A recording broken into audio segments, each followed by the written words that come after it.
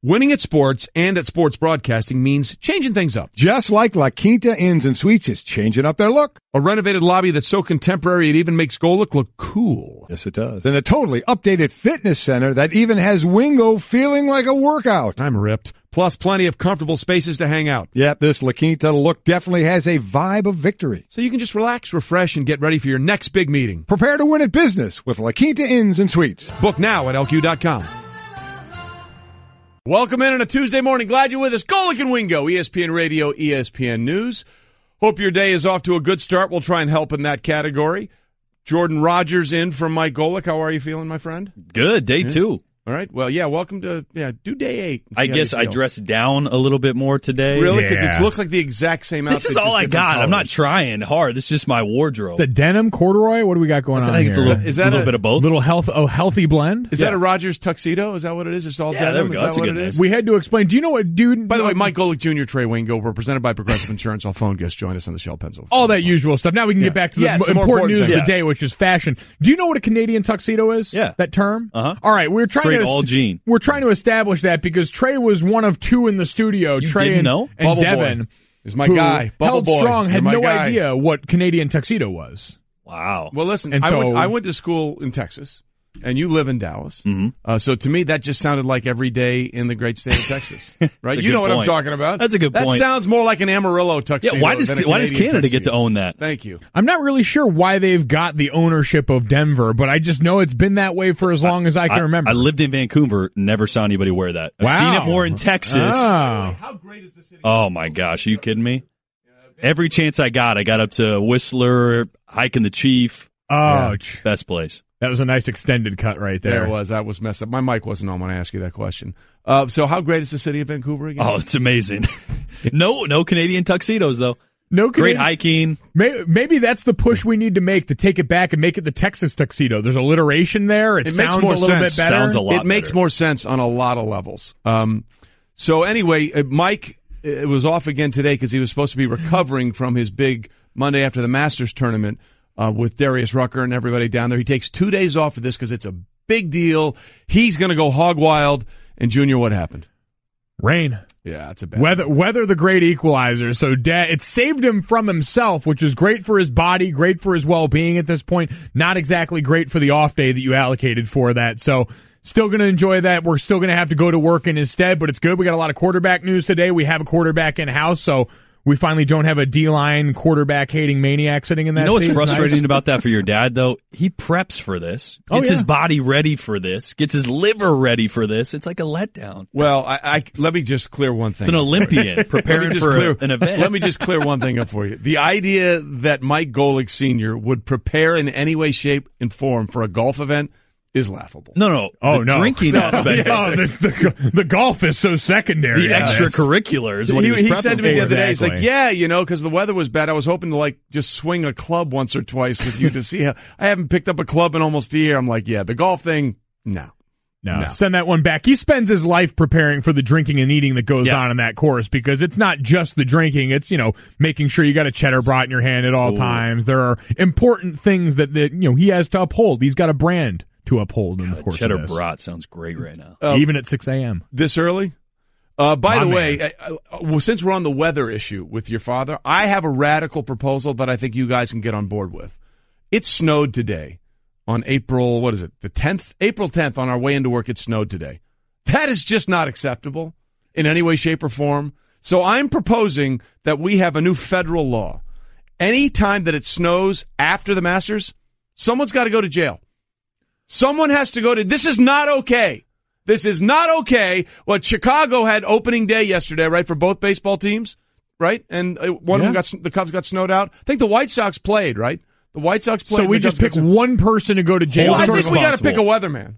We got to pick a weather person. I was going to say, I figured you were just going to point right to Stanzik. I figured this is where your beef with Stanzik was going. There are a lot of reasons Stanzik should go to jail, but weather is not one of them. Would this be national or is it regional in the area? I think wherever you are, you get to pick who should go to jail. Someone should be held accountable. This is not right. This is not okay. Those aren't snowflakes out there. Those are shards of my soul that have been ripped out of my body. It's ridiculous. I vote for the groundhog. It's ridiculous. Oh, yeah. Grab your pitchforks. Punxsutawney Phil? Yes. You're blaming the... I can't blame an animal. But he's setting our expectations. Plus, but see, we don't want PETA against us. We don't want to go down that road. That's a fair point. I think we can all agree that weathermen are to blame because they are giddy in these scenarios. They're like, ooh, let me explain how rare these 8 inches of snow is on April 10th. Isn't this amazing? No, it's terrible. It's absolutely terrible, and someone should be held accountable. Are you with me on this? I am with you on this. Should one of us go to jail every time we don't start off the top by 6:05? No, that's a separate issue entirely. We can have that discussion. That's more of a state law than a federal law. I like that. I like the Hunger Games style reaping here of weathermen. You line them all up. Yeah. Yes, Allie, put it on the Twitter poll. Should someone be held accountable and go to jail every time it snows after the Masters? Especially when they set you up like it's not going to happen, and then you don't wear a jacket and it's snowing. And you don't have your Canadian tuxedo on. All right, here we go. Let's start off the top. It's time for Off the Top. Whether you like it or not, it's just beginning. With Golic and Wingo.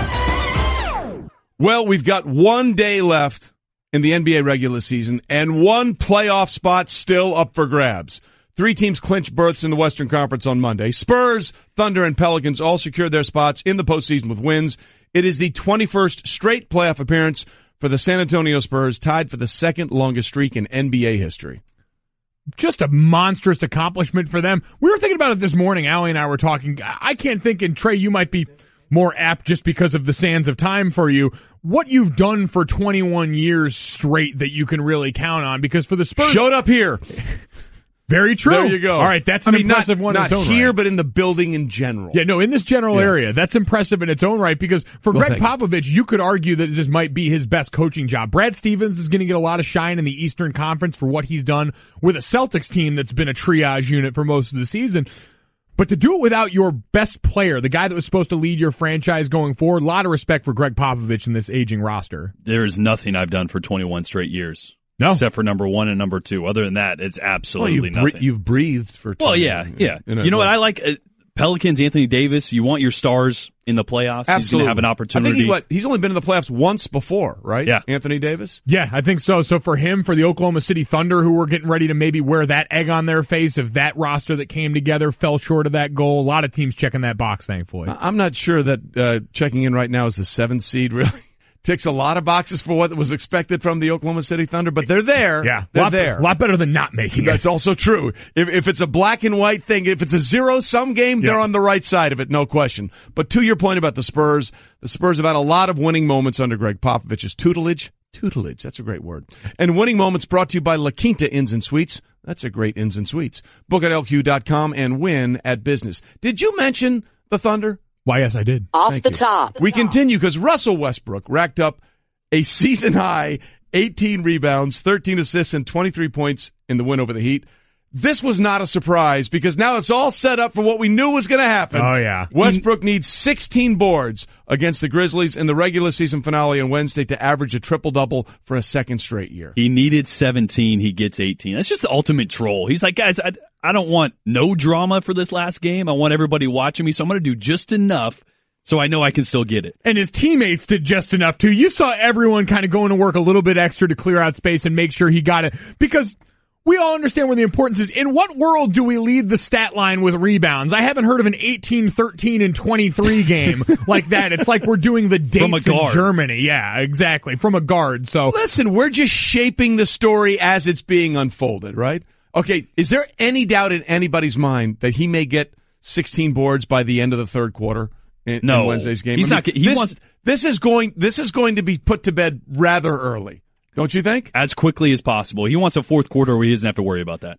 And it just shows us it is kind of silly and arbitrary, the fact that this was the defining characteristic for his MVP campaign last season. And no one seems to care. And he's about to do it 2 years in a row. Which has never happened. And no one seems to care. Kind of a big deal. Yeah, we're just sort of moving on. Oh, yeah, that's great. It was wonderful. Oh, you've done it already? Okay. Brett, do you have some historical perspective? Because Brett, our researcher, is now part of the show. Do you have some sort of perspective you'd like to share with us? I was just thinking of the famous Ricky Davis game where he put the ball off of his defensive rim so that he could get a rebound. Absolutely.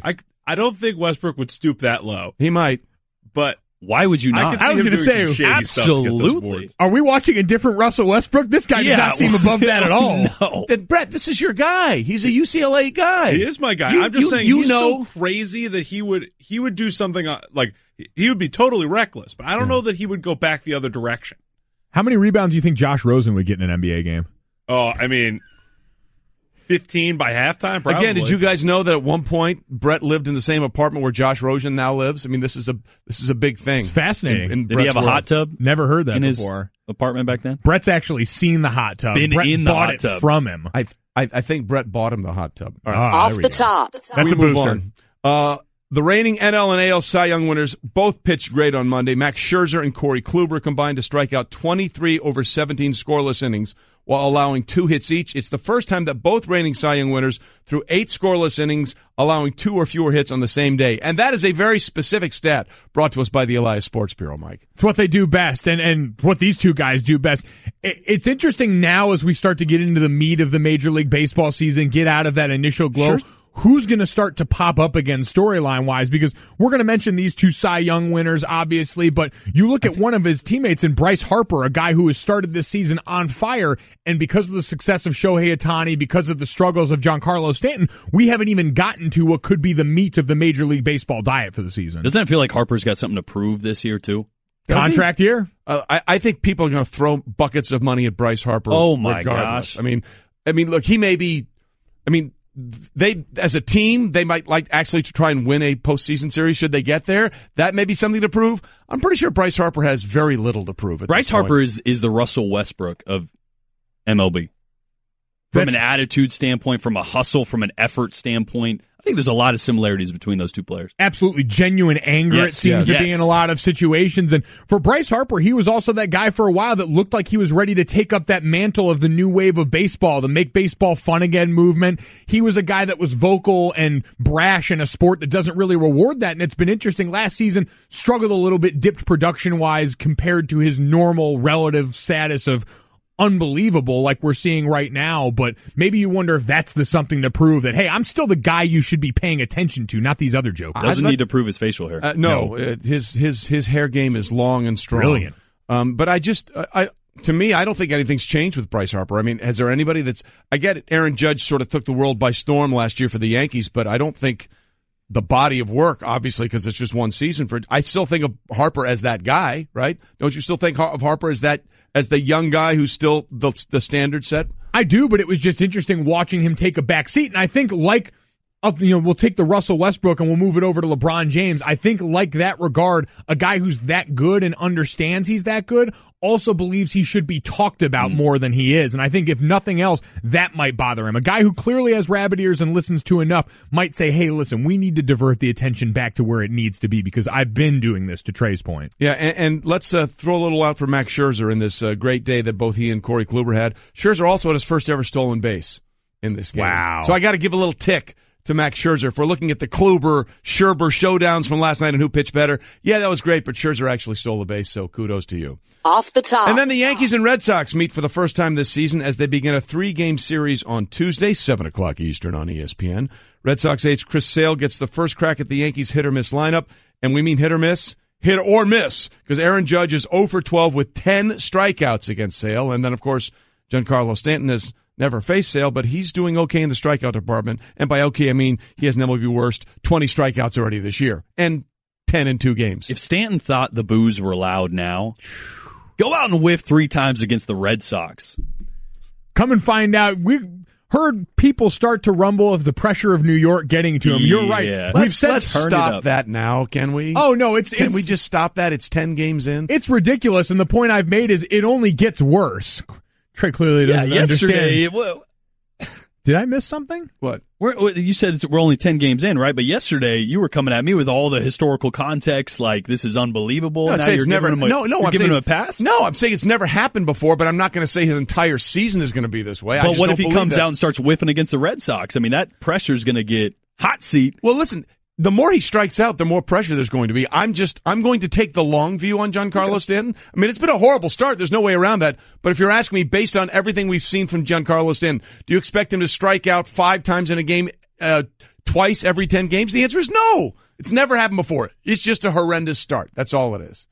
And it could start to get worse. And I get Jordan's point in this and the fact that there are going to be things that mean more along the way. And that was really my idea from the beginning was this isn't pressure now. The pressure will come later on because of the expectations for this team, because of what people expect them to do, because of what Judge did in those pinstripes last year. And when you start playing your rival who's started the season off pretty darn good in the Red Sox, who may never lose again. Well, that's my favorite thing about the Red Sox and what they've done. Game 1, they did something last year they hadn't done all year, which is blow a lead of 4 runs or more.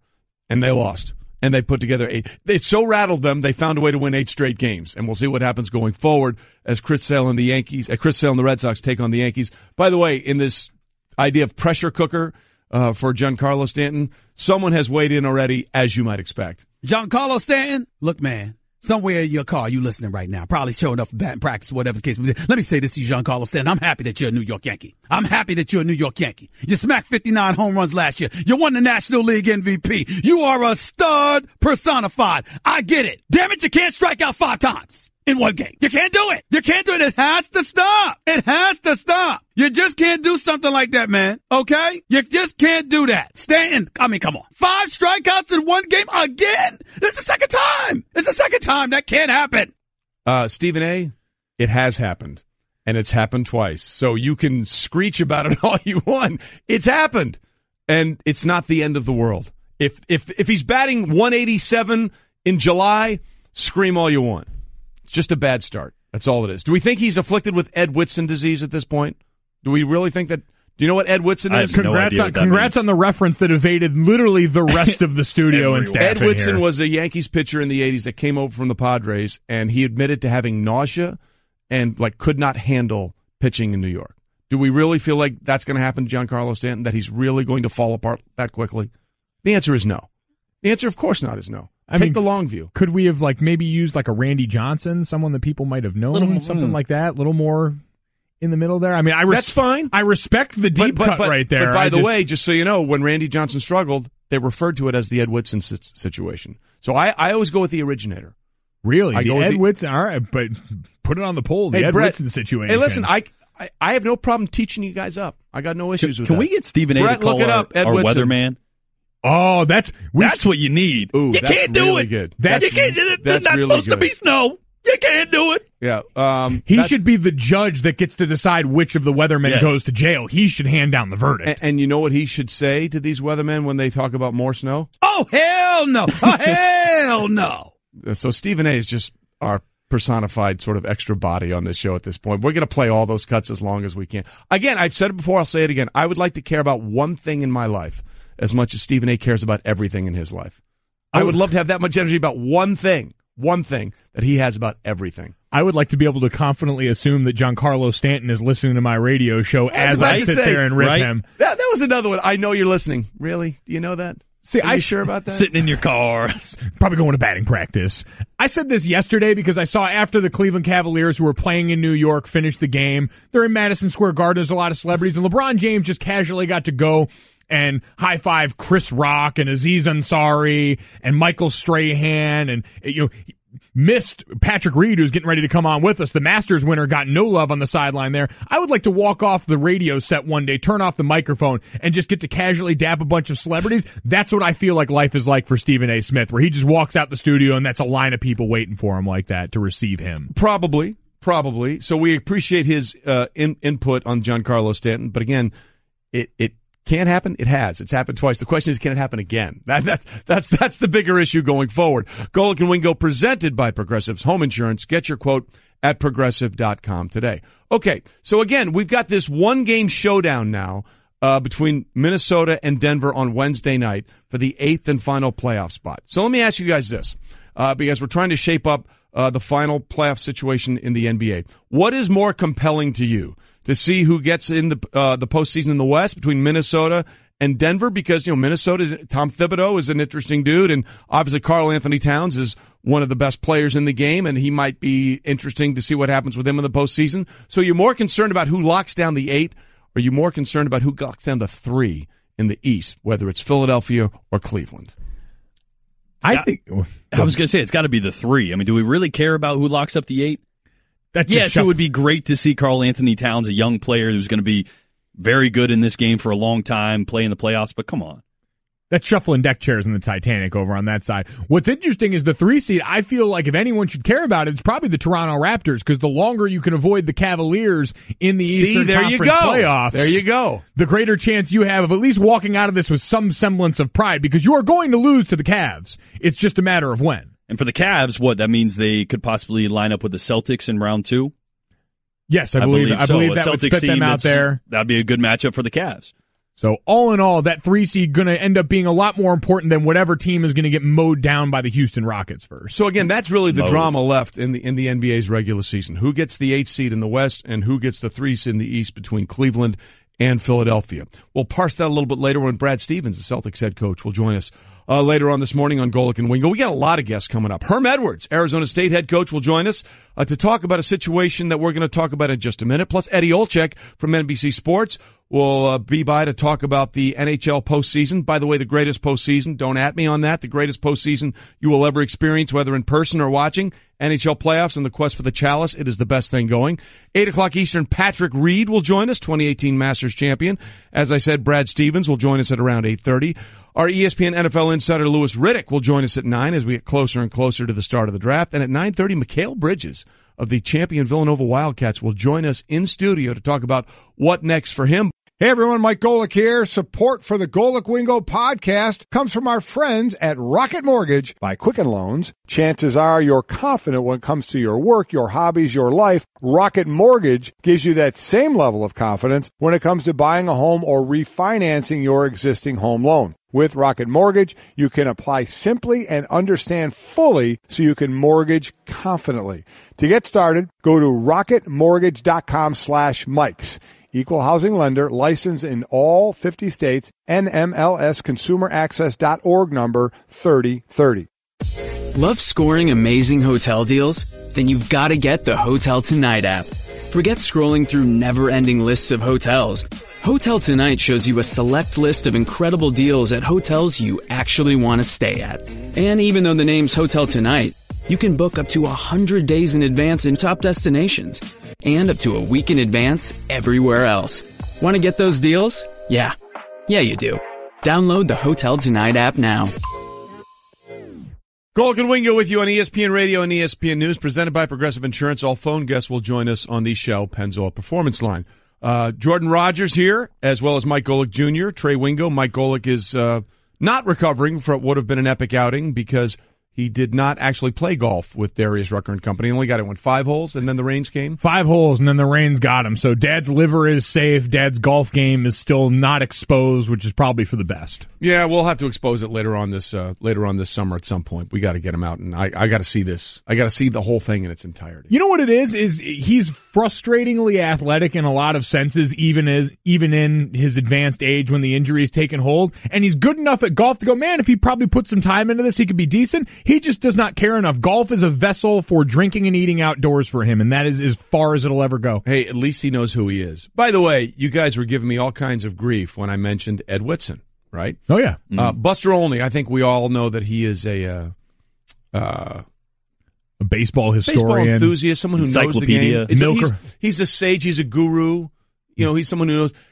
Buster tweeted, brilliant and appropriate Ed Whitson reference, Wingos. I understood. They say if you can reach one person, you're fine. And if that person is Ed Whitson and Buster Olney, I'm okay with it. Again, we were talking about Giancarlo Stanton's struggle, where he had 2 games already this year where he's had the platinum sombrero, 5 strikeouts and no hits, and people are suggesting he already can't handle the pressure in New York. And I said that's kind of ridiculous. It's not like he's going to suffer from Ed Whitson disease. Ed Whitson was a free agent that signed with the Yankees in the 80s and literally couldn't handle pitching in New York. He played for 5 teams in his career, had a 5.38 ERA with the Yankees, under 3.75 with every other team. And he complained of nausea and stomach pains whenever he pitched at Yankee Stadium.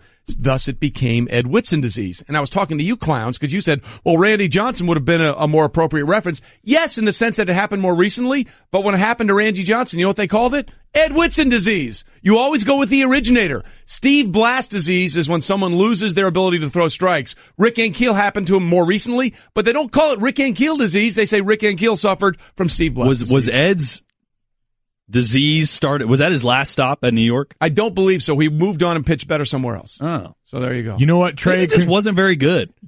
Well, he was better everywhere else than he was in New York. You know what, Trey? Congratulations. Our audience in the old folks' homes across America just stood up out of their wheelchairs to applaud you. Finally, talking about it. Thank you, Trey. All I'm trying to do is teach you guys that things happened before you were born. There's this wonderful thing called history, and if you study it, it may help you have a better appreciation for the entire world. You guys have heard of Ernest Hemingway, right? Mm-hmm. Yeah. Oh, right. Well, they're not complete morons. Congratulations. Because Andrew Luck is trying to come back from what would be a shoulder situation. Obviously, he missed all of last year. And he's taking it day by day. And, of course, he has the Andrew Luck Book of the Month Club, which he goes into. And in referencing how he's dealing with his rehab, he referenced Ernest Hemingway. I feel stronger. I feel more fit.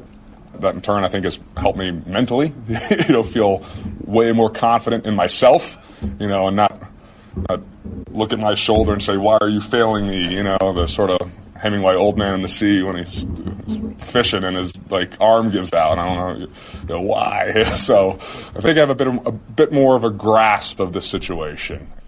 See, if Andrew Luck can understand things that happened before he was born, maybe you guys should go down that road too. You didn't. I really thought you were going to throw in the Plato, Socrates, moron. You mean Socrates? No.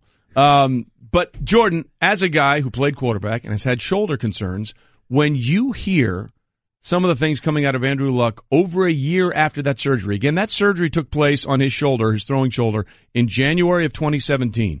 We are now into April of 2018, and he's still not fully there. Where's your level of concern? It's really, really high. My level of concern for the fact that he's not throwing a football right now is extremely high. I get it that there is a way that you're supposed to rehab. There's a process. You have to do it right. And he even alluded to the fact that he hasn't done it right a lot of times and probably hurt himself. But you haven't picked up a football and thrown it over a year out. And furthermore, when I listen to him, I don't care what he said because you're going to say the right things. When I listen to him, it doesn't sound like a guy that's confident he's going to be playing this season.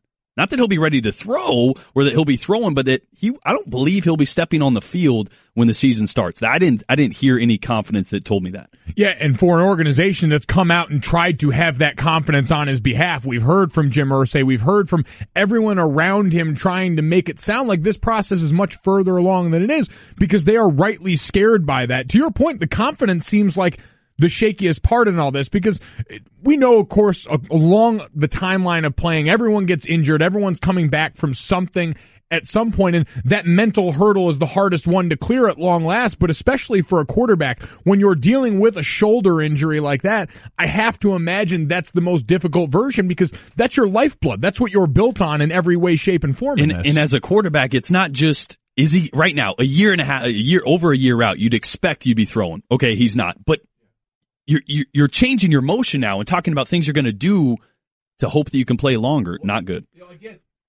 Let's go to your point here again because I think it's very critical that what you just said, that he has yet to throw a football, an actual football, some 13, 14, 15 months out, basically. So let's listen to him. Andrew Luck was asked specifically yesterday whether or not he has thrown a football. The official football is called the Duke in the NFL. No, I've not picked up the Duke and started throwing it yet, and I don't want to skip steps. I'm trusting the process that I'm in right now very, very much. I'm trusting myself in this process, and when the time is right, I'll pick it up. Again, 15 months after the surgery, he still is not yet to pick up a regulation football and throw it. That is remarkably concerning on some level, is it not? Oh, it's hugely concerning, especially because what he did mention that he's throwing is some weighted balls and things like that. Well, if you can throw a weighted ball, and I've been through rehab, I'm not saying that my shoulder was exactly the same as Andrew Luck's. I did have surgery on my throwing shoulder in college. It's not that much of a stretch to pick up a football and do some light throwing. The fact that that hasn't even entered the rehab process is extremely concerning. Then you couple that with the fact that now the organization and Andrew Luck are speaking about ways that he can change his mechanics, particularly lower body mechanics, to take torque off of his shoulder. So now they're not even saying that he's going to be back as the same Andrew Luck that he was. They're not saying that. They're open to the fact that he's going to be back and things are going to need to be different with how he plays the position, how he throws fundamentally for him to extend his career. That is not good. Yeah, two things concern me with what I've heard coming out of that. One is that the idea that this late in the game, because we see this with quarterbacks coming out in the draft all the time who are trying to iron out mechanical issues and show it off at their pro day. But then once you get back into the heat of the game, it's really difficult to not default to what you're used to doing. Impossible. And then so number two of that shows up when Andrew Luck starts talking about how he feels right now. He doesn't feel perfectly healthy. He wants to get back to feeling like he's strong, like he can take these hits. That's the part of the guy that does need to change, is a guy that has an understanding of when to take punishment and when not to, because earlier in his career, I mean, there's been 2 seasons where he's taken over 40 sacks in his career so far. That's not sustainable. The way this team has protected him or not protected him is not sustainable, and part of that comes from him, a guy who's trying to always make the extra play, sometimes at the expense of his long-term health and then the long-term health of this franchise in tow. Well, they talked about that before he was shut down, obviously for all of last season, trying to change his DNA, trying to change the way he looks about playing the game. But that's going back to what we talked about with someone trying to change their golf swing or their throwing motion, right? When you can do all these drills and do all this kind of stuff, but when it's live and when it's happening, you resort and go back to what you know naturally. And that may be the hardest part about all this when he gets on the field, is his ability to not do the things that he's trusted to make him the best quarterback can be his entire career, right? Yeah, can we just put that to bed? And you've been an athlete, you were an athlete for a long time, big golfer, you understand what it's like. You do not simply just change your mechanics. As a quarterback, let's say you throw the ball 30 times in a game.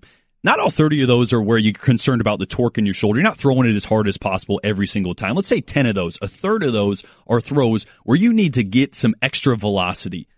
When you're doing that, and when things are flying around you, you resort back to what your body has done 30, 40, 50,000 times, not 500 or 1,000 over the last year. Your body's going to resort back to what you do best and how it knows how to generate velocity. It doesn't matter how many times you practice it. Look at Tim Tebow. How many times did they try to change his throwing motion?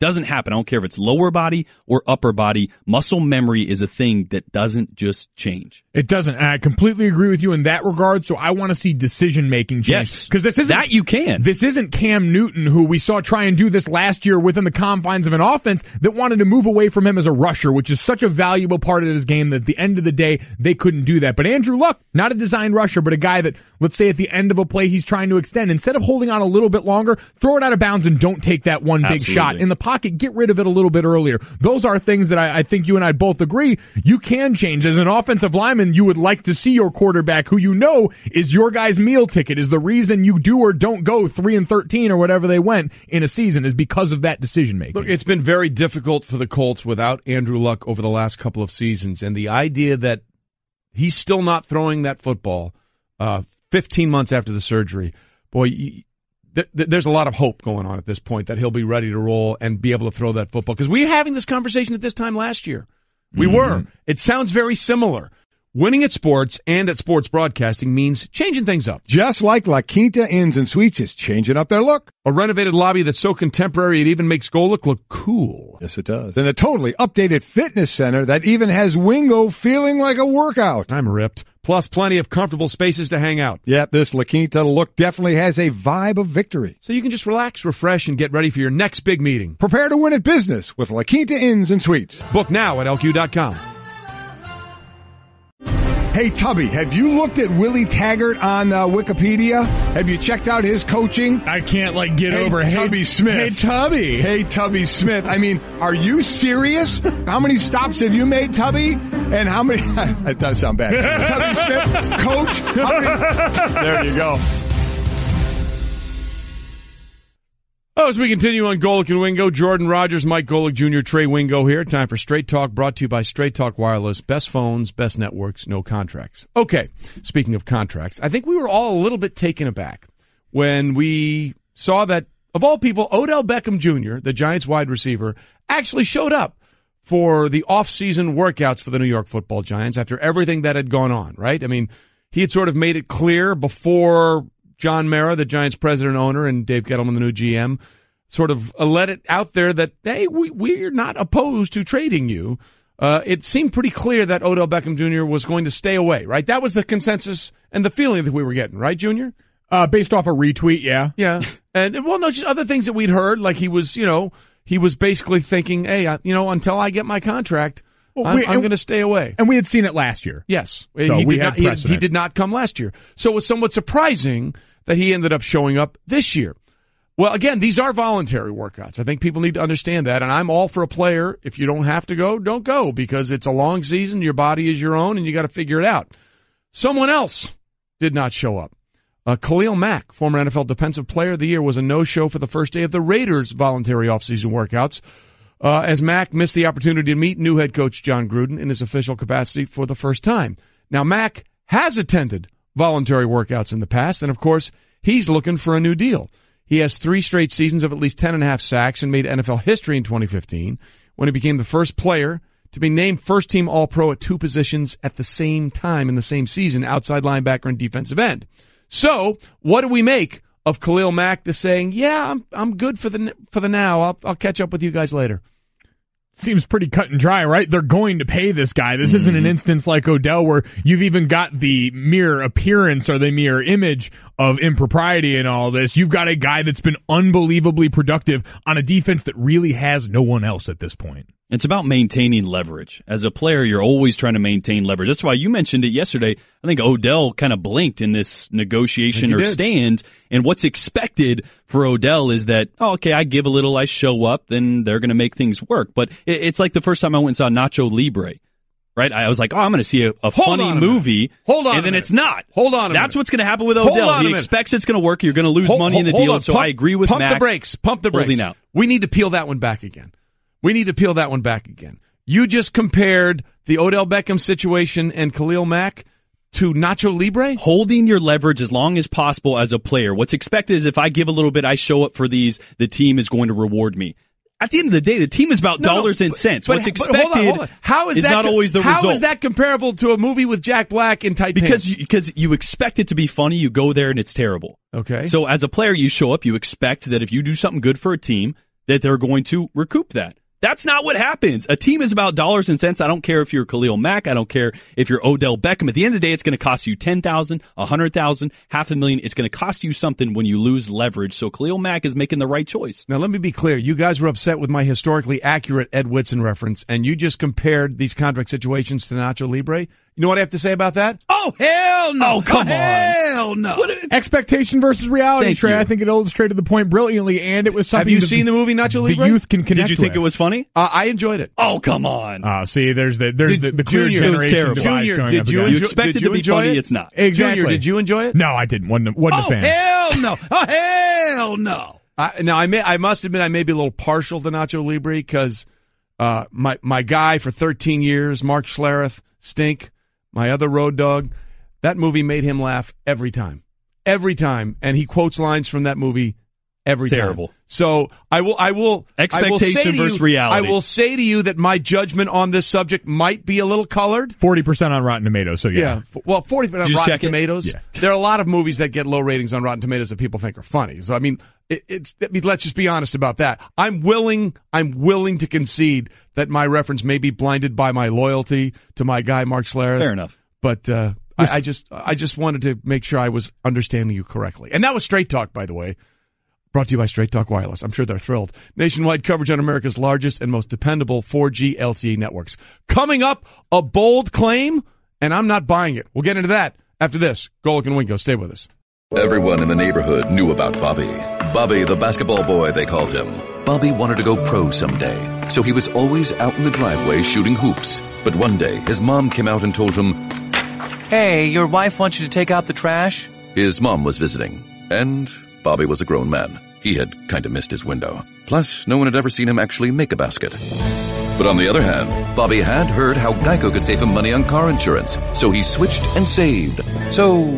Winning at sports and at sports broadcasting means changing things up. Just like La Quinta Inns and Suites is changing up their look. A renovated lobby that's so contemporary it even makes Golic look cool. Yes, it does. And a totally updated fitness center that even has Wingo feeling like a workout. I'm ripped. Plus plenty of comfortable spaces to hang out. Yep, this La Quinta look definitely has a vibe of victory. So you can just relax, refresh, and get ready for your next big meeting. Prepare to win at business with La Quinta Inns and Suites. Book now at LQ.com.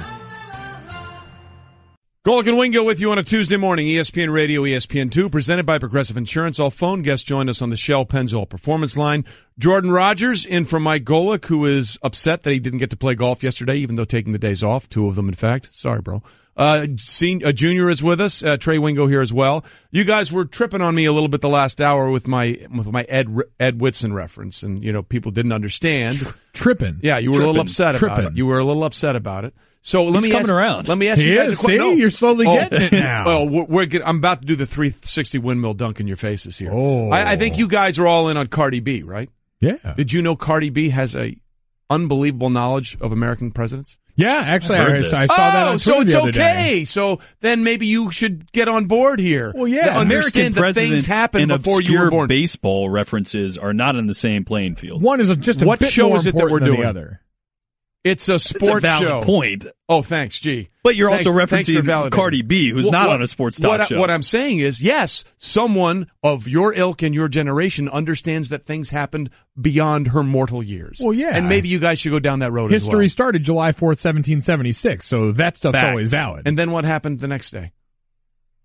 No idea, actually. There you go. Yeah, look it up, kids. Some hangovers. Look it up. Yeah, I think I'd say everyone was pretty toasted. Writer's cramp, little carpal tunnel. Yeah, it was a tough one, man. John Hancock, rough go. Stanzi just got in my ear and said, "Please, God." Would you like to elaborate, Stanzi? No. You're not here for declaration talk? I mean, I am, but it's not my job. You don't like America? Come on. Love America. That's sort of what, you know what? I could get on board with that. Maybe that's his problem. Captain America in an hour. By the way, look at you. Way to save it. We will have Captain America and Masters champion Patrick Reed joining us in a little bit. We got a lot of great guests coming up. Brad Stevens of the Celtics will join us as well, talk about the Eastern Conference playoffs and what a crazy year it's been for the Celtics. Lewis Riddick will join us. Mikal Bridges will join us. And a surprise guest is joining us in just a few minutes. But before we get to that, let's get to what's trending. And we start with the Cavs clinching the Central title with a 123-109 win over the Knicks on Monday, giving the Cavs a 50-31 record with 1 game left to play. Now, I'm not going to put much stock into winning the division title because we all know that gets you nothing in the NBA. But the fact that this team can reboot itself 3 times, Junior, and still find its way to 50 wins says what to you? It says that LeBron James is just that good. He's just that big of a force. There's a reason he came out at the end of this game and addressed that division title and said, this is something that I probably need to take more of a time to celebrate, especially in this season when you're not the 1 seed yet again. There's been so much volatility and you've got one thing you can now hang on to, one that actually does have some playoff implication for him. But at what price? 33 years old, he might possibly play in every single game this season with 2 left. How is that fair for how he's going to hold up and how his body holds up in the playoffs? Going to be interesting. It's for first time in his career, 15 years in, which seems insane that we're getting any sort of first for him, but that's par for the course for this guy. He's a freak. Listen, we always say the greatest ability is availability. LeBron has been available to this team, and whatever lineup is around him for 81 games, then you better believe he's going to play in the last one. He was asked after the game if that was a stated goal of his to play in all 82 games. No, I just try to be available to my teammates every night that we have a game, and I've been available every night, so I try to keep my body and keep my mind fresh, and then go out and just try to do what I can do to help our team win ball games, and it's been pretty good so far. In this season, which, as you said, Junior, is his 15th in the league, and we talked about the things that he's done, and he's averaging, I think more assists than ever at any time in his career this year. Is that the most impressive thing? That he's been there 81 straight games at the age of 33, 15 years. And by the way, let's be clear, he doesn't play, he's not out there in the perimeter shooting. He is going to the rim, doing all that kind of stuff. That might be the most impressive thing about LeBron's season. Doing everything. He's asked to carry a very heavy load for them, and not for nothing. This also may come from a place of rabbit ears. What's one of the criticisms that always gets thrown his way? Well, all the old players used to play every game. Michael Jordan would play every game. Point. And who listens to everything that we're all saying very clearly? LeBron James. So it would be very on brand for him this late in his career to say, all right, what's one of those arguments you guys keep using against me? All right, I'll give you 82, and I'll do it quite easily. I think you hit the nail on the head. It's the style in which he plays that makes it that much more impressive, the physicality that it brings every single night to just not have a night where you turn an ankle or you have a cramp or you pull your hammy. I mean, there's a lot of things that can go wrong. The manner in which he plays, the longevity to which he's had this entire season at 33 is amazing. It is hard to knock LeBron James at this point. The only thing you can is the free throw situation when you look at his free throws as opposed to the ultimate greats in the game. And that's the comparison here. I think that's the fairest criticism of LeBron James at all time. What did he say? Stated goal this year was 80%, and he's at about 73, including the one that he missed that he had. Then he had to miss the second one in the 3-point loss to the Sixers. It'll be one of the most perplexing things about LeBron James' career to me. And we remember that one season, Brian Windhorst did the great article about all the times he changed his routine over the course of a year. It's been mind-blowing. Well, and 47%, I believe, under 50% in the last minute when he needed it. Yeah. Even more so alarming. That's the only knock you can find on him at this point. But look, they're in. The Cavs are going to be a team to contend with. We're pretty confident of that. And they might be the team to beat in the East regardless, and we are confident of that. And Confidence Team brought to you by National Mortgage Lender Quicken Loans. Apply simply, understand fully, mortgage confidently. Speaking of things we should also be confident of, the Spurs extended their playoff streak to 21 straight seasons. They tied the Trailblazers on the NBA's all-time list for the second longest streak of consecutive postseason appearances and extended the longest active streak in all 4 professional sports. So honestly, what's more impressive? The fact that LeBron has played in every game this season with a revolving cast, or that the Spurs have found a way to make the postseason without their LeBron, Kawhi Leonard? Well, it's got to be the Spurs. I mean, just if you just sit back and look at how long they've done this, and maybe it's just our youth on this side of the table, but I'm going to say for that team to have that much success, we're going to look back in 10, 20 years at maybe the greatest run by a team, greatest longevity by a team, maybe 4 Hall of Famers on a team that we've seen.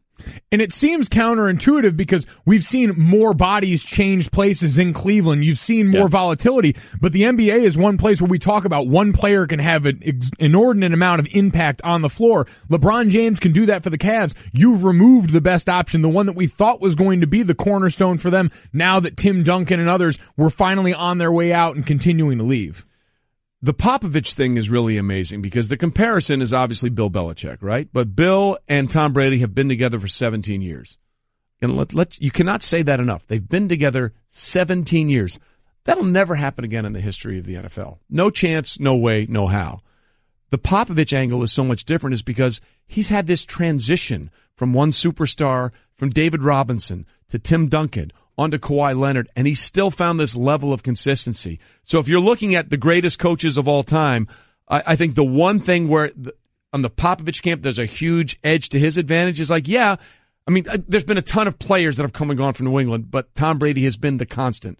There has been no one constant for Greg Popovich in terms of that one superstar that you can rely on, and he still found a way to effectively get the best out of every team that he's had. And not for nothing has accounted for a lot of different personality types in that in a league that demands more of you as a coach to acquiesce to the guys in your locker room. We've seen Bill Belichick butting heads with some big personalities on that team lately. Greg Popovich has constantly found a way to connect with guys and a lot of different personalities. Well, and you could say that Tom, at the end of his career, Tim Duncan wasn't playing like he was in the middle or the beginning of his career. I would argue that Brady is playing as good now, this late in his career, as he was at the beginning. So he that threw just for goes 500 yards. Yeah, that just goes to Pop's brilliance even more. Yeah, look, it's a really interesting debate as to which one has been a more dominant coach because of those situations.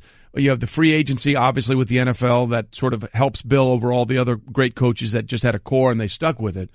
But the idea of Pop doing this with a different guy being the guy is a really fascinating card on his side of the equation. And then there's this. Mark McGwire says he could have hit those 70 home runs in a season without using PEDs. Quote, "I just know myself. I just know I was a born home run hitter," McGwire told Stadium TV. Unfortunately, I did take PEDs, and I've regretted that. I've talked about that. I've regretted it. I didn't need to. That's the thing. Didn't need to, but I know deep down inside, I know me as a hitter. So I think everybody at some point in their athletic career believes that, hey, I could have done all these things differently. Do you guys believe that Mark McGwire could have hit 70 home runs without using PEDs? No, and to be honest, I don't really care. This to me falls in the realm, and Jordan, you'll know this as soon as I get at it, but one of the favorite pastimes in any locker room. If it's a pro locker room, it's guys talking about, well, my college team would have beat your college team. In college locker rooms, it's my high school team would have waxed your high school team. We love these hypothetical scenarios in sports where you'll never have to answer for it. Mark McGwire doesn't get to go back and try and crack 70 home runs without PEDs. There's no chance for that to happen. So it's super easy to stand up and say, yeah, you know what? I had this in the bag. You guys just take my word for it. And it makes absolutely no sense. You're that much stronger when you make contact with the ball. Of course that's going to result, as it did, in the increase and bump in home runs for that entire era. No way you get 70 without it. Yeah, you were a great hitter. As a rookie, you hit a bunch of home runs, but it wasn't 70. There's a reason that number didn't even get sniffed for the longest time. I think he hit 49 his rookie year, if I'm not mistaken. And he was big. He was a big guy. You know what? He was a natural home run hitter, but not 70. Maybe 50. Well, again, I would always argue if it wasn't helping you, why did you do it? Yeah. Why did you take it? Same thing like with the Tom Brady and the deflation sensation with the football. I mean, why would you just arbitrarily change the PSI of the football? And even then for McGwire, he pointed out in these statements, they weren't testing for it then. So he was taking an advantage that he was basically allowed to under the rules. It may have been one of those unwritten rules, but... And everybody else was. Yeah, everyone else was at the time. So you were doing something everyone else was, but there's no reason to try and go back and claim it. We don't have to worry about that, man. You did what you did, and it worked out pretty well for you. And we loved it. Yeah, and I was in St. Louis when Mark McGwire was traded from the A's, and look, much in the same way people show up to watch warm-ups with Odell Beckham Jr. with the catches, people would show up early just to watch him hit batting practice. It was an amazing thing that happened. And, you know, obviously that's the way he feels. We'll never know the answer. To your point, it's one of those statements that you can throw out there. Well, it can't be proved either way, so what the heck, right? See if it sticks. With ESPN Radio and TuneIn, by the way, you've got the MLB season in the palm of your hand. Listen to live MLB games on ESPN Radio and on the TuneIn app, and check out how TuneIn Premium gives you every home call of every team all season long. Sign up today for a free 30-day trial of TuneIn Premium. Just go to the App Store on Android or iOS and download TuneIn today and start your free trial. Speaking of free, there's nothing better than getting a free opportunity to speak to one of the best guys I know about topics that are on hand in sports. I worked with this man for 9 years on NFL Live. My road dog, one of the best guys I've ever hung around in my life. He's the head coach of Arizona State. Herm Edwards joins us on the Shell Pennzoil Performance Line. Get the feeling of being rewarded with gold status at Shell with the Fuel Rewards program. Download the Fuel Rewards app. Join and start saving 5 cents a gallon today. Road Dog, what's up, partner? Well, Rody, when you gave him a text, I was just rolling out of bed, getting ready to go exercise. But for you, I'm going to hold that back and come on your show. And you got young Golic Jr. over there and the guys, and you guys are doing a good job. That Popovich, Belichick conversation is pretty interesting. It really is, Rody. Now, listen, Jordan Rodgers from the SEC Network here with us as well. Rody, where are you right now? Oh, I'm in my office. Okay, I'm going to work out when I get done with you. And what time is it in your office? Oh, it is 4:12. This is my guy. Understand the dedication to the task. He gets up this early every day and goes to work out, so he is prepared and ready to start the day. That's why I knew when I texted him he was going to be up and ready to roll. Because you texted him at 2:30 over an hour ago. Yes. Rody is the man. That's all there is to it. Rody is the man. Now, Rody, the reason we have you on the show is because Andrew Luck is trying to come back from this shoulder surgery. It's been 15 months since he had that shoulder surgery, and he still hasn't thrown an NFL football. And you went through this with your quarterback when you were the head coach of the Jets, Chad Pennington. I'll never forget this. When Herm heard about the surgery for Andrew Luck, the first thing he said to me, it's going to be at least a year. Trust me. And no one was saying that at that time. Herm was saying that then, and he was proved right. So, Herm, what's your level of concern right now when you hear 15 months after that surgery that your quarterback had back in 2000 that Andrew Luck still isn't throwing a football? Well, I think the concern is this, Trey, is the velocity on his throws now. He's going to be, and I take this from baseball, he's going to be on a pitch count through camp. There's no doubt about that. And then what type of offense will you run? We were fortunate. We ran the West Coast offense. You got the ball out very quickly. Not a lot of vertical passes down the field. This is not the offense Andrew Luck has run in the past. It has been one where they attack the field. They attack deep perimeters of the field. So it'll be interesting now how this offense evolves around the quarterback, and we're talking about Andrew Luck now. we're all pulling for Andrew Luck. I mean, we know that he's quite savant when it comes to playing the quarterback position, but the arm situation now is a concern. And I think it's a concern for Andrew as well. As he said, I want to be healthy when I start throwing again. He'll never be the same. When you go into that shoulder, I don't think they ever are the same. Now, Chad continued to play. Did he lose some velocity on his throw? Probably so. And hoping Andrew Luck will continue to play and have a great career. Herm Edwards with us, a longtime coworker of mine at NFL Live, of course, now the Arizona State head coach. Herm, if you're the front office of the Colts, if you're the head coach there, when do you need to see Andrew Luck throwing to know, hey, he'll be with us in 2018 on the field?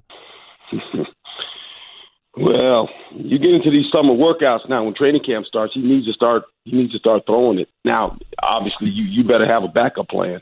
There's no doubt about that. Because here's the problem, Trey. He can go for a week, and all of a sudden his arm can be sore. Chad went through that, where there were times where he wasn't going to participate in practice because of the soreness of his arm. You can't rush it. Every guy's a little bit different. Andrew's going to do everything in his being to try to get ready to play, but the doctors are going to have to monitor him when he throws the ball. I mean, can you imagine how many throws a quarterback throws during the day of just practice alone? I mean, not even the game, just the practice part of it. Hey, Coach, you mentioned velocity. As a quarterback, I get that, I understand it, but to everybody else listening, as a coach, describe what that looks like. Is that a few yards off your deep ball? Is that letting the ball go a little earlier? How is that going to change if there is a lack of velocity or a change in Luck's velocity? How does that change how he plays the position and how a coach needs to manage that? Well, obviously, the type of throws you're asking him to provide you as a quarterback. The West Coast offense is what they call a dink and dunk, but it gets the ball out of your hand. Not many throws over 10 yards in the course of a game. I mean, every once in a while you're going to throw. Just imagine this: how many long balls, when you think about Jerry Rice, did he catch from Joe Montana? We think of Jerry Rice catching what? Slants, quick stuff, the quick hitting passes. So that'll have something to do with it. Also, this. Where is the ball on the hash? Are you playing outside? Is the wind blowing? All these things factor in when you lose velocity as a thrower. Talking to Herm Edwards on the Shell Pennzoil Performance Line. And Herm, you mentioned it. You dealt with this with Chad, and I'm sure you had to deal with the mental side of this too. Coming back from injury for a player, that's always the last and the biggest hurdle to overcome. So how, as a coach, do you approach a player that's had this type of time off and this serious of an injury? Well, it's always about protecting the player and being honest. And theirs was a relationship of the head coach and the player have to really be in step. And there's no doubt about it. Chad Pennington and myself, we have a great relationship even today. And I was always concerned and wanted to protect him. Players always want to go do a little bit more. You know that. They always want to do a little bit more. And as soon as they tell you, they say, no, that's it. And so you every day you're checking with him. How does it feel? You doing okay? And there were times, even during the season, where he didn't take many throws during the course of the week. On Friday, he did a certain amount of throws and shut him down because he wanted to get him some rest, obviously, for the games on Sunday. So I think they got a great medical staff there with the Colts. They're going to do everything in their power to protect Andrew Luck and get him ready to play. Arizona State head coach Herm Edwards with us, of course, longtime coworker here with us on NFL Live and also a player in the NFL and a head coach of both the Kansas City Chiefs and the New York Jets. Herm, when you were hired at Arizona State, it was sort of an interesting philosophy. They're going to bring an NFL approach to a college team, and some people's feathers got a little ruffled a little bit when you went on a radio station and said, hey, look, man, nobody's guaranteed a slot on this team. And, listen, you may still be a student, but you're not necessarily guaranteed to be an athlete, meaning best players are going to play. And some people are like, whoa, wait, what are you doing? You're cutting college players? This happens all the time. You were just letting people know, hey, you need to perform to be able to be on my team, right? Performance-driven business. Coach Wingo, you know that. We all know that. It's about competition, and you want to create competition within the framework of your team. You want players to understand that your job is to be a student athlete, to handle your affairs in the classroom, also off the field as a student athlete. That goes into the process of evaluating players, but then competing every day. I mean, that's how you get better. That's how teams get better. Good teams are driven by the players. not by the coach, but by the players. They got to set the tone. So that's all we're saying, and these guys have done a nice job of doing that. Well, listen, I understood exactly what you're saying, and more importantly, Rhodey, appreciate you. I knew you were up, so I'm not going to say thanks for getting up early. You ain't got to wait. You never wake me up, Rhodey. Anytime you call, I'm always available. As I say, I tell players that too. You're be available, yeah. right, Rhodey? Be available. And your availability is non-paralleled, my man. Herm, thanks for being with us this morning, Coach. I'll talk to you later, all right? All right, thanks, guys. Appreciate you. Thanks, Coach. Road Dog's the best. By the way, you guys as former college players, you understood what he was talking about, right? When he said that about, hey, just because you're here doesn't mean you're always going to be here. It's not a new thing. Yeah. We had James Franklin take over when I was after my first year at Vandy, and that was something he said. Yeah. Hey, you don't get to just be here. If you've checked out mentally or you're not cutting it, we'll let you go to school, but you're not going to be on the field anymore. Yeah, this to me was all about the way it was framed, and it was just different because Herm's not going to be blunt because he hasn't been around and been indoctrinated into a college system for a while. But we remember this happened at Texas when Charlie Strong went there, and they were taking the guys that were considered, the problem kids out of the program at that point. It's all about how you frame it, and it was framed differently for a lot of people, and so I think the reception kind of reflected that. Well, that's the interesting thing here. I mean, look, we always say, hey, we don't want players coddled. They got to work for it. That's basically what he's saying. Hey, if you want this, you got to earn it. And some people are like, what is he talking about? How can he be?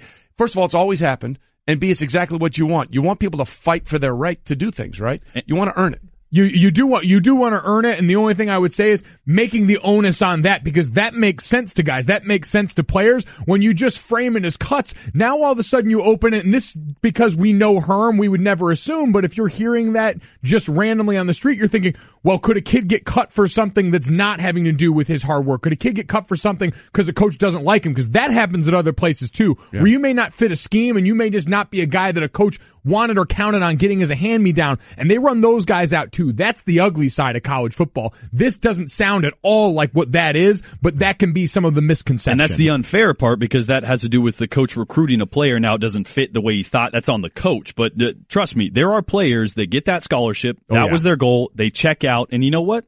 They're just taking up space at that point. By the way, to your point about what you were talking about, Junior, this is why they're thinking about looking at that rule about transfers. And, if something has changed, why can't the player have the same flexibility as the coach? That's something else we can talk about later.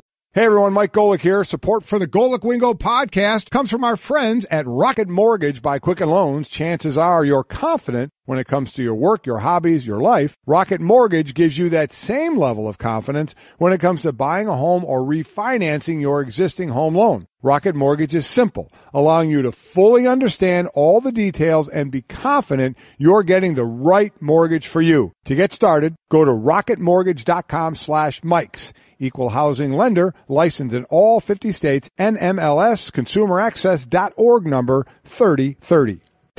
Love scoring amazing hotel deals? Then you've got to get the Hotel Tonight app. Forget scrolling through never-ending lists of hotels. Hotel Tonight shows you a select list of incredible deals at hotels you actually want to stay at. And even though the name's Hotel Tonight, you can book up to 100 days in advance in top destinations and up to a week in advance everywhere else. Want to get those deals? Yeah, you do. Download the Hotel Tonight app now. Golic and Wingo on ESPN Radio, ESPN News. We are presented by Progressive Insurance. All phone guests will join us on the Shell Pennzoil Performance Line. We're getting closer to the start of the NBA playoffs, but we are almost there to the start of the NHL playoffs. And if anybody's ever covered a playoff team in an NHL postseason run, as I did in St. Louis for 6 years, there's nothing harder to win in all the sports than the Stanley Cup. Those 16 games you're trying to win, it's a war of attrition that you just really cannot understand unless you've been in a locker room after a playoff game. Sometimes it looks like a triage unit. And Eddie Olczyk from NBC Sports is joining us now on Golic and Wingo. The NHL playoffs start tomorrow night on the NBC Sports Network and CNBC. Eddie, first and foremost, thanks for being with us, and congratulations on doing well in your battle with colon cancer. It's great to see you up and running and feeling healthy. Trey, thank you very much. Really appreciate you having me on this morning. And, we did it. I had a lot of support, my team of doctors, my family, my friends. Without them, I wouldn't be able to do it by myself. So I'm very thankful to be on the right side of the turf and looking forward to putting it in the rearview mirror and hopefully keeping people away. I mean, one of my missions during my battle with colon cancer has been to try to keep one person away from this horrible disease, and that will be that'll be the mission that I would continue the rest of my life. And hopefully it's it goes into one person a day, and because it's a battle, and anybody that goes through this particular disease and has to take chemotherapy, you feel weak, you feel less, you feel like you're a burden. But anybody that takes that medicine, you're the opposite of that. You are tough.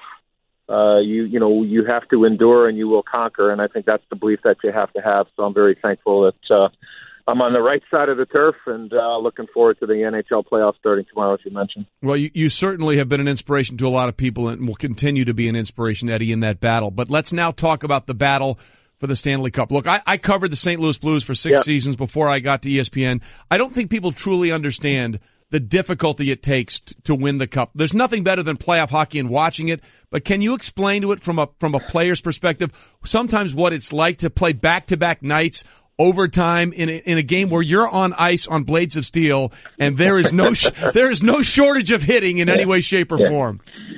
Yeah, I was lucky enough to be a small part of a team that won a championship with the New York Rangers in 1994, and I think the one thing that I think people need to realize is that the game is much different. Not just because, Trey, that everything is on the line come playoff time, but the game is for keeps every shift, and you just never know when that momentum is going to change. And I've had a saying, being in TV and radio the last 18 years since I retired, but also doing some games before I retired in 2000, is that the rink gets a little smaller in the playoffs. I mean, there's not as much room out there, so every inch really that you fight for is so important. You just never know when a series is going to change on one play. And you're right. I mean, it is so hard to win, one game, let alone to win those 16 games. But you need everybody. You need your stars to be just that. If you don't have goaltending, you have no chance to win in a Stanley Cup playoff. And you need a little bit of luck. I don't care what sport it is, whether it's football, baseball, basketball, or hockey, or even horse racing. You need a little bit of luck every once in a while. And I think what we've seen here, Trey, with the rule changes that have happened in the National Hockey League here over the course of the last 10, 12 years, is you go on these swings in games where teams have momentum, and there's no stoppages of play. And I think it's twofold. One is that when you have the momentum, what the hell do you do with it? And when you don't have it, not necessarily how do you get it back on your side, but what do you do to stop it? And then what do you do to get it back on your side? So we've seen these momentum swings in playoffs, which have been the difference. And you're right, go 2, 3, 4 overtimes to give yourself the fight, to get an opportunity to play the next day. So it is a battle. You need 25, you need 28 guys to be able to do it. And it's something that is pretty incredible when you look at the journey of all these teams. And, by the way, the Pittsburgh Penguins are looking to do it for the third time in a row, right? Which would be just absolutely incredible in a salary cap era. And why don't we stick with there? I mean, obviously you have a ton of familiarity with that franchise, but going for their third in a row, how much pressure does that add to a team that we know is capable of it, but now bears the weight of history as well throughout the course of this postseason? You know what, Junior, when you have a guy by the name of Sidney Crosby on your team, and I happened to be his first coach when I was coaching in Pittsburgh back a long time ago, that's one thoroughbred that I would not dismiss. Sidney Crosby is able to raise his game and raise the game of other players around him, regardless of their skill level, and they've proven it, right? They've won 3 championships with Sidney Crosby there. Look, the supporting cast is really, really good too. But when you do have that one guy that just seems to want, that has the want and the will, and shows everybody he doesn't want to be denied, regardless of the situation, regardless of what the series may be, he just is able to rally the troops. And it's tough to win, let alone one, and then go back to back. And yeah, there was a World Cup of hockey sandwiched in there. So I mean, you get some guys on that team in particular in Pittsburgh that have played a lot of hockey here, and here they are, going for their third, going for their three-peat. So I just look at what Pittsburgh's been able to do. They've had guys step up, whether it's been a guy like Jake Gensel last year that came onto the scene, or Connor Sheary, or players like that. I just think at the end of the day is that you need your best players to do it, but you also need those guys that maybe people or household names that people may not be familiar with to step up. And again, I go back to the goaltending. As I said, look, if you get average goaltending in a playoff, and Trey, you know this following the Blues, you're not going to last very long, right? Like, that's just the reality of it. And you got to have your goaltender make the routine save 100% of the time in the playoffs. if they can make those spectacular saves, 8 out of 10, 9 out of 10, you're going to be okay. But when you put it all in the blender and it comes out, there's a lot of factors in success come playoff hockey. Eddie, I got to ask you what you make of the playoff format, because it's been not the traditional 1-8 conference ranking that we had up until 2013. It's fifth year now. We got a chance that the top 2 teams could be knocked out in the second round here. Is this good for the sport, or do we need to look at it again? Jordan, I'm old school, so I'm going to show. I'm like senior. I'm going to show my stripes. I'm a guy that I'd love to see 1 versus 16, 2 versus 15, on and on throughout both sides. That's not going to happen logistically. What I would like to see, at least in each conference, I do believe in divisional play, but I would like in the first round the way that it is. You stay within your division, but then after round 1, you reseed, and then you could have a Boston-Tampa conference final, or you could have a Pittsburgh-Washington conference final. So that would be for me. You get the best of both worlds. You still stay within the divisional, rivalries. And how great would that be? I mean, how awesome would that be to see? I know this isn't possible, but I'm just saying, like a Montreal-Toronto final, the conference final. So there's been a lot of talk about it. I'm not sure where the commissioner is. I know where he is right now on it, but you're right. You do lose some pretty good teams early in these playoffs, which is kind of unfortunate, but that's the way that the so-called puck is bouncing right now, and you got to live with it. But again, I'm old school, so I would stay within the divisional play in round 1, but then reseed all the way through within the conferences until you get to the Stanley Cup final. Eddie Olczyk of NBC Sports with us, breaking down the start of the NHL playoffs, which will start on Wednesday night. Look, is this going to finally be the year that we see Ovi, Alex Ovechkin, and the Caps make it to the conference finals? For one of the best players in the sport for so long, he's never been able to get on that stage. What do you think the odds are the Caps getting there this year? Trey, I hope so, because I'm tired of talking about it. Really for the first time in a long time, they were kind of under the radar all season long, Trey. They really were. Not a lot of people talking about them. The disappointment of the last year. Look at it. It was a gut check time for them. They found a way to get to a Game 7, weren't able to pull it off, and came up short again. They lost some defensemen. The goaltending. I don't want to say there's a controversy going on right now, goaltending-wise in Washington, but it certainly looks like Braden Holtby's getting some push there from Philip Grubauer, but. For Ovi, I think what he has done, the one thing I've been amazed is not only his goal scoring ability, 1 goal shy of 50, by the way, this year, 49 goals in 82 games for the grade 8. But I think, Trey, is that what I've seen in Alexander Ovechkin, I think he's much more controlled in his game, and I think it has helped his game. He's picking his spots. Look, he is an energetic player. He's not afraid to try to run you through the end boards and put you in the third or fourth row. We know he can score goals. I think that he's conserved his energy a lot more maybe in the last year or so than I've seen him do it. Now, that comes with age. That comes with playing a lot of hockey. But I think that certainly has helped his game. Now, he's got to get some support, and you got to get some luck, and maybe avoiding the Pittsburgh Penguins would be a great thing. They got the Columbus Blue Jackets in the first round. Who knows what's going to happen with Philly and Pittsburgh, but sure looks like it's a possible collision course. But the Capitals are going to have their hands full with the Blue Jackets. Let me just say this. The Columbus Blue Jackets might be one of those teams people aren't talking about. But I hope so for Alexander Ovechkin and for the organization there, because, they've been great for the league, but they've been underachievers. And, when you have that stigma with you, it's tough to shake until you do it. And the questions are right, because they haven't been able to do it and get to that third round. Absolutely. And then there's nothing better than the story of the Vegas Golden Knights in their inaugural year, making the playoffs and the things they've been able to do. It's been an absolutely great regular season for them. We'll see what happens in the postseason. Eddie, great to talk to you for a variety of reasons, but the fact that, as you said, you're here with us and fighting the good fight, and also because you're breaking down what is the most exciting time of the year, the NHL run for the Stanley Cup. Eddie, we appreciate you being with us, man. All the best. Say hi to Senior for me. Thanks for having me, Trey. You Thanks. got it. See you guys. Eddie Olczyk is the best. I've been fortunate to see a lot of sporting events in my life. Maybe the best sporting event I ever saw live was Game 7, second round of the playoffs, double overtime game, Blues, Red Wings. Unbelievable. Stevie Yzerman beats John Casey 1-0 in Game 7. It was remarkable. Winning at sports and at sports broadcasting means changing things up. Just like La Quinta Inns and Suites is changing up their look. A renovated lobby that's so contemporary it even makes Golic look cool. Yes, it does. And a totally updated fitness center that even has Wingo feeling like a workout. I'm ripped. Plus plenty of comfortable spaces to hang out. Yep, this La Quinta look definitely has a vibe of victory. So you can just relax, refresh, and get ready for your next big meeting. Prepare to win at business with La Quinta Inns and Suites. Book now at LQ.com.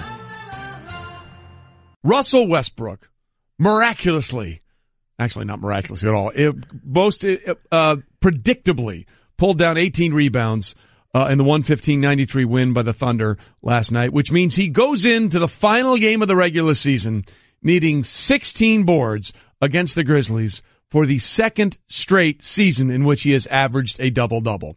I put it to you, Greg, Jr. and Jordan, actually. Is there any chance this doesn't happen? What are the odds? In your minds, Junior, we start with you, that he will get 16 or more rebounds in that regular season finale, thus averaging a triple-double for the second straight year. I mean, as sure as we'll be here for at least the next 5 minutes of your life. You saw last night already how committed, forget Russ is to this, but the rest of his team kind of going out of the way, the bigs clearing out the lane for him, making sure he's got space to go up and get these rebounds. Because at this point, especially now that they've got their playoff spot secure, what else do you have left? Might as well get it for this guy. We loved the arbitrary stat line last year anyway. Well, sounds nice. Make it twice. That's just a whole bunch of want to. Just a good old-fashioned want to. And like you mentioned, the team will aid that. If there's any question in the fourth quarter that he's going to get it, you might see a couple tips his direction, some extra hard box outs. It's going to happen. I think what you said is the most important thing here. We celebrated this so much a year ago because it hadn't happened since Oscar Robertson did it in the early 60s. And then he did it and he won the MVP award. Now, some people think it should have gone to James Harden or LeBron James last year. I get that. I understand. That's fine. But he was given the MVP because he had done something that had never happened before or hadn't happened in a long time. Now he's on the verge of doing something that has literally never happened in NBA history. And people are like, oh, yeah.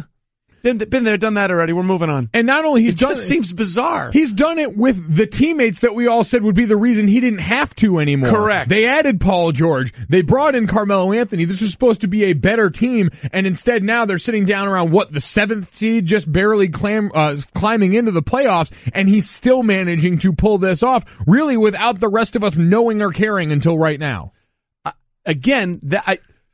Look, I understand the arguments why he will not win the MVP, and I get that completely. But to your point, this was supposed to be much harder for him to do this year, and he still pulled it off anyway. We have moved on from this so fast, it's ridiculous. Where are you guys at with the regular season MVP in the NBA? Because I thought about this. It's interesting. Now that they have that award show after the finals are over in late June where they give this award out, it really gets sort of big-footed by the NBA Finals MVP. Do we think that's the one we start to put more stock in now? Because when I think of the regular season MVP, it's always this rotating list of criteria and things that we really care about. What does the Finals MVP gives us? You're on the best team at the end of the season. You're around late doing it in the time of year that we think is the most important. And you're, in theory, actually the most important person to your team's success at that point. It just seems to hammer the things we love already without all the weird, willy-nilly, arbitrary nature of the regular season. I'm a school of thought that I think that the regular season MVP should be included in playoffs. I think playoffs should be a part of that. Okay. And the Finals MVP different than that. How could it not, though? Because it's a regular season award.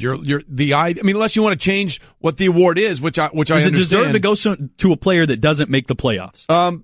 No, probably not. So then it should be accounted for how a quote-unquote MVP performs with this team in the playoffs. I get that. That's fine, but that's the MVP of the postseason. The MVP of the regular season is the player they thought that was most valuable. Coming up, we'll be joined by a guy who has a new addition to a wardrobe, and if you play a certain sport, it's the wardrobe piece you want. It's a green jacket. Stay with us. We're back with more after this.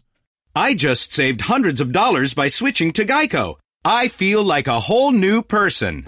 Disclaimer, you will not become a whole new person. This is impossible. You might be able to join a gym or diet program, buy a new wardrobe, get hair implants, but your DNA and physical form will remain the same. Geico waives any and all liability if you attempt to become a new person, except a cyborg. If you choose to become a half-human, half-cybernetic organism with lasers for eyes, the Geico legal team would be cool with that, because, quote, laser eyes are pretty sweet. Pew, pew, pew, end quote. Geico. 15 minutes could save you 15%.